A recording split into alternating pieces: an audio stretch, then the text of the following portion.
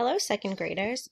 This video will introduce you to the topics you'll be learning about this week. So in ELA or reading, you'll be learning about the life cycle of the butterfly.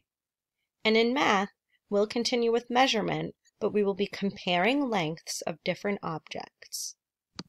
So let's start with the life cycle of a butterfly. Here are some photographs from the different stages of a butterfly's life cycle. What do you notice from these pictures? What do you already know about the life cycle of a butterfly? Do you know what any of these stages are called? So in the previous slide, you already may have thought about some things that you know about the life cycle of a butterfly. But now, what questions do you have? What do you wonder about the life cycle of a butterfly? To get your thinking started, you could ask yourself, I wonder what? I wonder why? I wonder how? I wonder when? And later on this week, you can reflect on all that you've learned about the life cycle of a butterfly. So last week in math, you began with measurement. You're going to be doing some more measuring this week. So let's review some measuring tools and units. You can use tools to help you measure. Measuring tools can tell you the length or how long an object is. A measuring tool may tell you the measurement in centimeters, inches, feet, or meters. So sometimes you might need to compare lengths.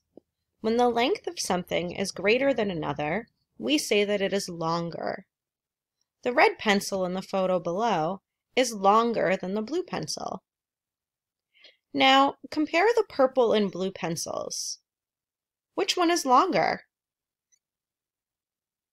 Why is it difficult to tell which pencil is longer? To compare lengths accurately, or to find which object is longer or shorter than another, the objects must start at the same place. These two pencils are lined up and start at the same place, so we can easily tell which is longer and which is shorter.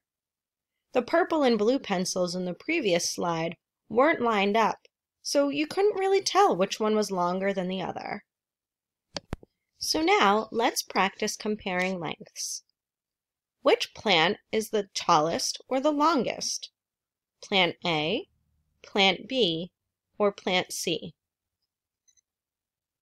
You're right, plant C is the longest. Now, which plant is the shortest? A, B, or C? You're right, B is the shortest. Now, what is the difference between the longest and shortest plant? That's kind of a trick question. To find the difference, we would need to know the exact measurement for plants B and plant C, and then we could find the difference. So based on this slide, we can just tell which plant is the longest, which plant is the shortest, but we can't tell the difference between the plants yet. Now you'll notice that we have the measurements for plants B and plant C. Plant B is 5 inches, while plant C is 12 inches long. So now that we have the measurement of each plant, what is the difference between plant B and plant C? Remember, oftentimes when you're asked to find the difference, you will need to subtract. So 12 for plant C minus 5 equals 7. Plant C is 7 inches taller than plant B. Let's try another one. Here we have two pencils. Pencil A is 5 centimeters long, and pencil B is 8 centimeters long. Which pencil is longer, A or B? If you said B, you're right. 8 centimeters is longer than 5 centimeters. Now, what is the difference in length between the two pencils? When we're finding the difference, we need to subtract the two numbers. So 8 minus 5 is 3. The difference between the pencils is 3 centimeters. Pencil B is 3 centimeters longer, and pencil A is 3 centimeters shorter. So when comparing lengths, remember, make sure the objects are lined up or at the same starting point.